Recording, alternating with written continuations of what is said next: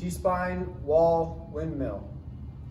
Half kneeling position, inside knee is up against the wall, hip is against the wall.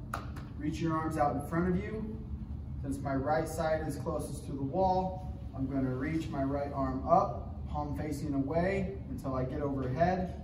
Turn my palm to the wall, continue rotating from the upper back and reach back and return to that start position.